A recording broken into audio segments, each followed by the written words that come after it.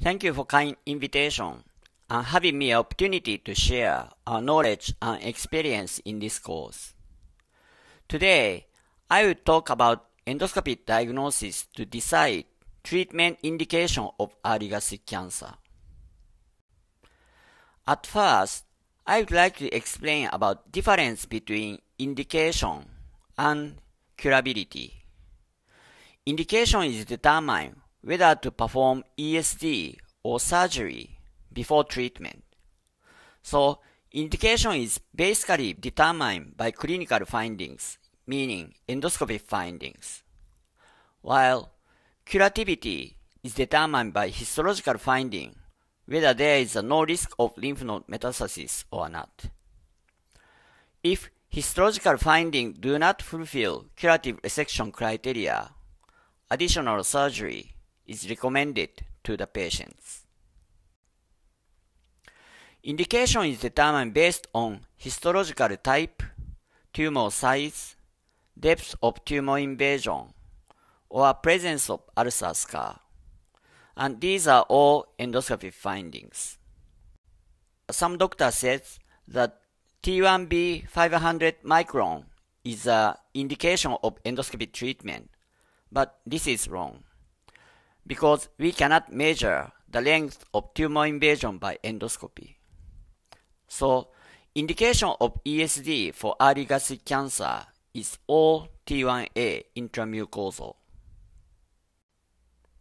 An important change in the latest guideline for indication of endoscopic treatment is that all indications that were previously called expanded criteria became absolute indication of ESD for early gastric cancer.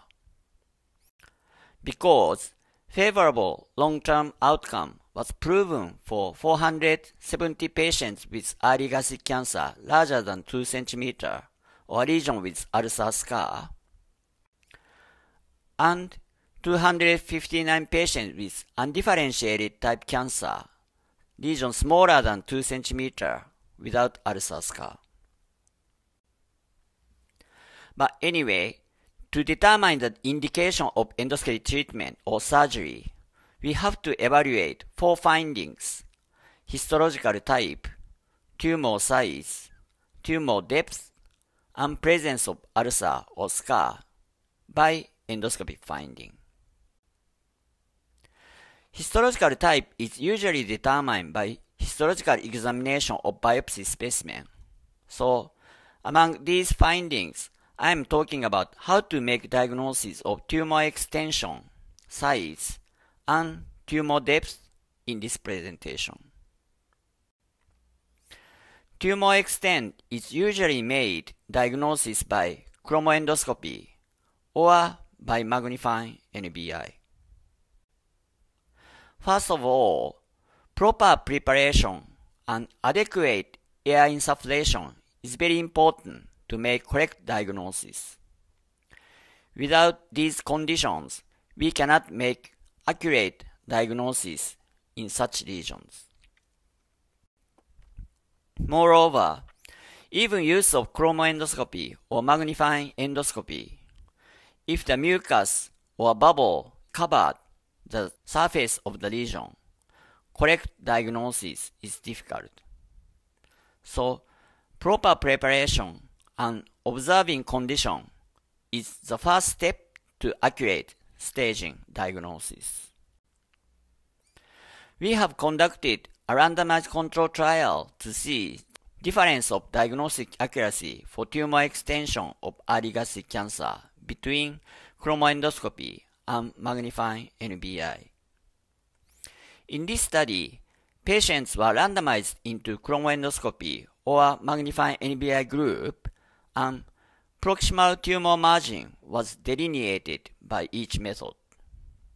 And biopsy specimens were taken from 5 mm outside and inside of the tumor margin. And when the inside was a cancer and the outside as a non-cancer, it was defined as an accurate diagnosis. Otherwise, the diagnosis was regarded as inaccurate. we have enrolled 170 patients for each arm and found that the chromoendoscopy and magnifying NBI showed similar accuracy for diagnosis of tumor extent of early gastric cancer. Of course, diagnostic accuracy must be better than white light endoscopy, but between the two endoscopic diagnostic methods, we could not find the statistically significant difference. Subset analysis shows that there is no significant benefit of magnifying NBI over chromoendoscopy for specific subgroup, but for flat lesion, magnifying NBI tended to be more accurate compared to chromoendoscopy. However, it does not impact for improvement of overall endoscopy accuracy. For example, there was superficial elevated lesion in the anterior wall of the gastric body, and chromoendoscopy contrasted the nodular change of the lesion like this. However, the lesion has flat extension toward the greater curvature side, and magnifying NBI revealed the flat extension of the lesion by presence of irregular vessels and demarcation line. So, it is very important to pay attention to not only morphological change, but also to slight color difference in the surrounding mucosa to make diagnosis of lesion extent. And magnifying NBI is especially useful for diagnosis of such flat lesion. In our actual practice, we usually assess the lesion extent first by white light endoscopy. Then we apply indigo carmine to overview the lesion. If there is a part of unclear margin, we assess the area with magnifying NBI. In this case, it is better to observe the surrounding area first, and gradually and continuously observe the surrounding mucosa toward the lesion. Then determine the tumor boundary. If there is still a part of unclear margin, we then take mapping biopsy to confirm the extent of the lesion. I would like to show one example for margin delineation. The lesion was informed to exist at the gastric angle, so our junior colleague immediately performed magnifying NBI. So we see there is something abnormal, but we could not recognize overall characteristic of the lesion. So I changed and observed the overview of the lesion by conventional endoscopy. So we found that the slightly elevated area here. And then we focus on some margin of the lesion and evaluate surrounding mucosa first and toward the lesion, so that we could determine the lesion boundary by presence of irregular vessel like this. And then we put marking accordingly. Then the lesion was completely removed and blocked by ESD technique. Next, I will explain how to make diagnosis of depth of tumor invasion of early gastric cancers. One simple method to estimate the depth of tumor invasion is a morphology. When the lesion is totally flat, it is indicated that 80% of the lesion are intramucosal. But for other morphology, we have to estimate depth of tumor invasion in some methods. One retrospective study from Korea suggested that the morphological assessment in white light image showed better diagnostic accuracy compared to EUS. But when should we use EUS for diagnosis of depth of tumor invasion? Tsuji et al. Suggested these strategies to make diagnosis of tumor depth by conventional endoscopy and EUS. According to their data, they found that for lesion-made diagnosis as intramucosal in conventional white light endoscopy, 80% was diagnosed as intramucosal in EUS, and most of them were actually intramucosal cancer in histology. Therefore, the performance of EUS does not impact much for the outcome of clinically diagnosed intramucosal cancer.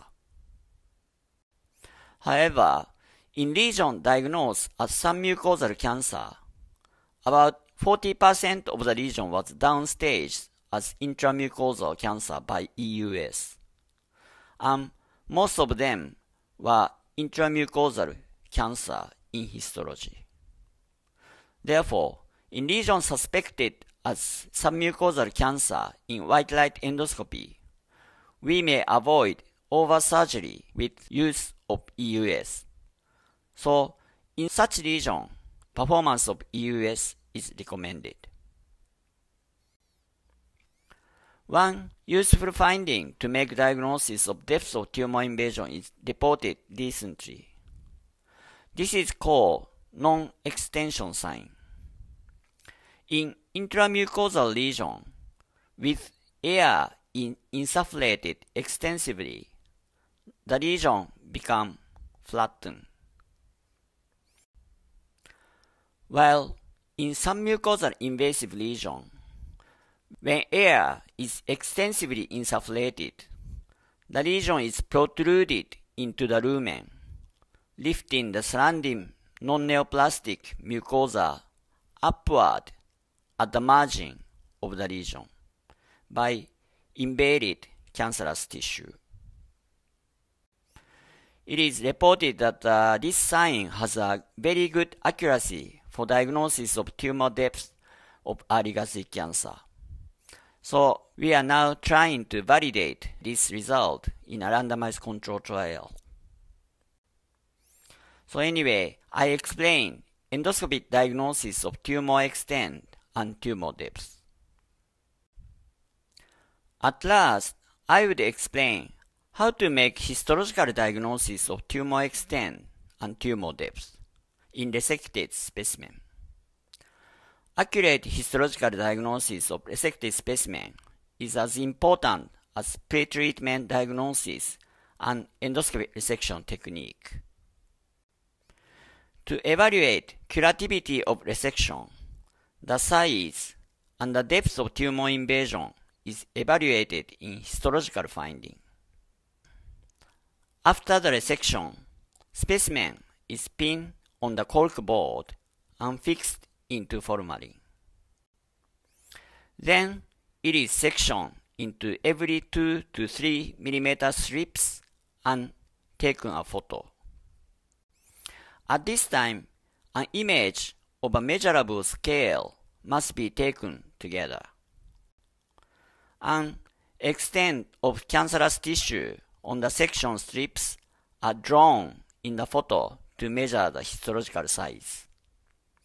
And at this moment, it is important to stretch the resected specimen adequately to represent endoscopic size. Because histological size is a part of curative resection criteria, if the specimen is overstretched and the size exceeds these criteria, the resection may be overdiagnosed as non-curative resection.